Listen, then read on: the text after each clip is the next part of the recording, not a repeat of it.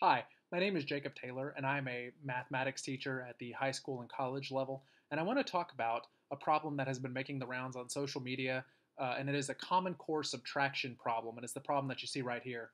And I've been seeing a lot of comments about this problem on how it's too hard, and why isn't this the method that we all learned how to subtract. And I want to go over this problem a little bit because I think once it is explained, maybe its value will be understood by more people. Because this is a really valuable method of subtraction. It's not the only method of subtraction by any means. If you're like me, the way that you probably learned how to subtract in school, and if you see this picture online, they're always side by side with the old method. The way that you probably learned it is the same way I learned it, which is when you have 32 minus 12, you stack the digits on top of each other like this, 32 minus 12. You line up the ones column and you line up the tens column, and then you just subtract straight down. So 2 minus 2 is 0, and 3 minus 1 is 2, and so the answer there is 20, and look how easy that is. So this is the method that I learned subtraction, and I'll do one here in a little bit that involves when you can't subtract straight down like this. But this old method is awesome. What a great way to subtract a problem, especially if a student has explained to them what's happening in the problem. Why do we subtract the ones column? Why do we subtract the tens problem? If it's explained, this is a great method of subtraction. But this new method that is being put forth, or I shouldn't say being put forth, but just made popular by Common Core, because this has been around for a while, but Common Core has made it very popular.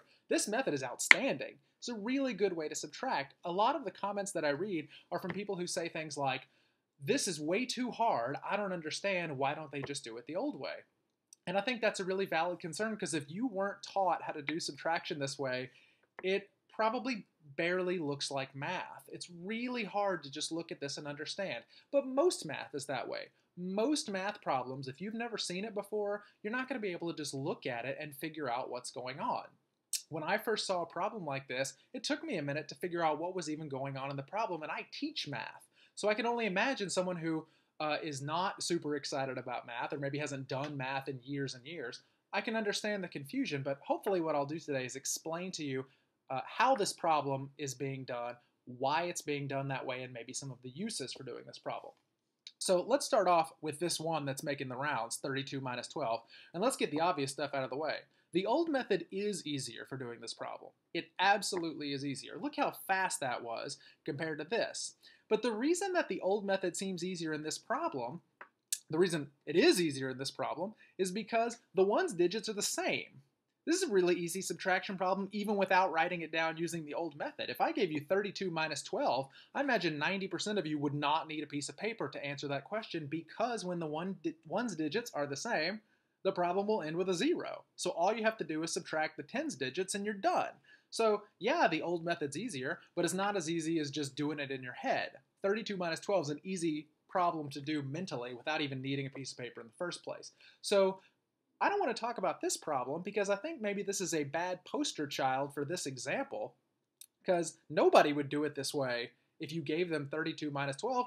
Hopefully nobody would do it this way if you gave them 32 minus 12. Hopefully you can do 32 minus 12 in your head, or at least get kind of close to it. So let's do a little more challenging problem. Let's do a problem that'll really show the benefit of this method, and that is 32 minus 17. Now immediately this is a more challenging subtraction problem because the ones digits aren't the same. So before we jump into the new method, let's look at how we would do this under the old method of subtraction, which is take the 32 and the 17, stack them one on top of the other and subtract, and we run into a problem immediately. 2 minus 7 can't be subtracted. Well, it can, but you get a negative number. So I always learned this as borrowing. I think maybe that's the general term that's used for subtraction. I don't really like the term borrowing, by the way. Borrowing to me implies you're going to give it back. We're not really going to ever give this back, what we're about to borrow. But the problem is the top ones column is smaller than the bottoms one column. So we come over here to this 3 and we say, I need to borrow something from you, number 3. I need to borrow 10 from the 3. This is a 30, right? Because it's in the tens place. So this 30 becomes a 20. We took 10 away from the tens column. Where do we put it? Well, we put it over here in this 1 column. We take this 2, we add 10 to it because we borrowed 10. It now becomes 12. 12 minus 7 is 5. 2 minus 1 is 1. And look at that. There's the answer, 15, under the old method. Awesome. Not too bad. We had to borrow, but still pretty easy. So let's do this same problem using this method that's being used in Common Core. Let's take 32 minus 17. And let me walk you through what is happening in this new method, 32 minus 17. So what I want you to notice about old school subtraction, really any subtraction, but most obvious in this method, is that if I asked you, how do you know 15 is the answer? Can you go back and check and make sure the answer is really 15? There's a great way to check your answer, and it's to work backwards. You take this answer, which is called the difference. You take the difference and you work backwards. Instead of subtracting 17, you add 17, and you want to see if 17 plus 15 gives us 32. That's how you check using subtraction. So we take the 17, we add the 15, our difference, and lo and behold, 7 plus 5 is 12, so we carry a 1, and 1 plus 1 plus 1 is 3. And look at that, 32. This is 32. 32 was the first number in the original problem. Look, we checked the answer. It's great. The Common Core method uses this idea. It uses the idea that taking the difference and adding one of the numbers in the subtraction problem, adding these two together is going to give us the other number from the subtraction problem. These numbers are called subtrahends, by the way, in case it ever comes up on Final Jeopardy. Subtrahend. I don't know who comes up with these names. But the idea is 17 plus some number should give us 32. That's what this problem is. We're asking 17 plus some number should give us 32 is the answer. So obviously we already know what the answer is. The answer is 15 because we just did it. And some people who are really familiar with math or really good at mental math could look at this problem and they could know it's 15 right away. But to an elementary school student, which is the target group for this type of problem, 15 is not an easy number to see. It's not easy to just look at that and go, boom, 15. 7 plus 5 in particular is really challenging for students that are just learning addition and subtraction. 7 plus 5 equals 12 is tough to think about in your head. So the method that we teach them for subtracting is, okay, forget about figuring out 17 plus what equals 32. Let's do 17 plus something, and let's just try to make it a nicer number. What I mean by that is if we had a number that ends in a 7, students know by this time, because they've done addition, that if you have a 7 and you add 3 to it, that you get 10. 7 plus 3 is 10. Now the reason that we want it to equal 10 is because when you have your ones column adding up into 10, it means your number is now going to end in a 0. And as we discussed earlier, numbers that end in 0 are nice. Those are easy numbers to work with. So now we have 20. Remember, our goal was to get up to 32. We're not to 32 yet, but we are at 20. Okay, so let's think about 20. I have 20 and I want to add something else to it, something that'll get me up to 32. Now you might be thinking, oh, it's 12. 20 plus 12 is 32, and you're right, but let's try to put it in the mindset of an elementary school child who maybe doesn't see that right away, that it's plus 12. But what they hopefully will see right away, what they've had a lot of practice in, is adding 10. 20 plus 10 is 30. Adding 10 is so easy. It's so easy. You just raise the tens column by 1. Piece of cake. So now we've got 30. Our goal was 32. We're still not there. We're only at 30, but we're way closer. And now it's pretty obvious. 30 plus what is 32? Well, 30 plus 2 is 32. And look at that. Our goal was to take 17 and end up with 32, and that's what we've done. We took 17 and we ended up with 32. And the question is, what did we add to get to 32? Well, let's look at what we added. First, we added a 3, then we added a 10, and then we added a 2. So how much did we add all together? 3 plus 10 plus 2. We added a total of 15, which was our answer. Now, I know I haven't convinced some of you. Some of you were looking at this and saying, okay, well, yeah, maybe I understand it now, but I still like the old method better. So let me give you an example of when the new method is clearly superior. And let's imagine that you own a business, and I come into your store one day and I buy an item from your business, and the item that I buy from you costs $1.32. And so you bring it up at the register and you say, okay, that'll be $1.32, and I reach into my wallet and I pull out a $5 bill and 2 quarters. So I'm paying you $5.50. How much change should you give back to me? Now, hopefully nobody in this situation would pull out a piece of paper and do $5.50 minus $1.32. And okay, I can't do 0 minus 2, so let's borrow from the 4. Hopefully you would not do that with a customer waiting there for you to give them change back. Hopefully you would do what many people in retail do, which is count the change back to the customer. Meaning, we want to use this idea of how to check a subtraction problem by saying, okay, the cost of the item plus the amount of change I give you should equal $5.50. So the cost of the item, $1.32, plus however much change I give back to you should equal $5.50. That's how you check a subtraction problem. The answer plus the bottom subtrahend should equal the top subtrahend. That's how you check a subtraction problem. Well, I have no idea what to put here for $1.32. I know I've got $1.32. I know I need to add some stuff, and I end up with $5.50. I have no clue. But what I do know is that whatever the number is, I'm going to have to add something that ends up with a digit here. This is not the ones column anymore. It's the hundredths column. But I need this digit to be a 0. And right now, this digit is a 2. So what can I add to this number that will make it end with a 0? And the answer is 8 cents. If I have $1.32 and I add 8 cents, my total is now $1.40. And an elementary school student might break this up even further. They might add 3 cents to get $1.35 and then add 5 cents in the next step to get $1.40. You'd end up in the same spot. So now I'm at $1.40. I still haven't gotten all the way up to $5.50. But I'm closer because now the digits in the last column, that hundredths column, are the same. Okay, let's work on the next column then. I've got a 4. I need it to be a 5. What do I add to 4 to get 5? Well, you add 1. But this is in the tenths column.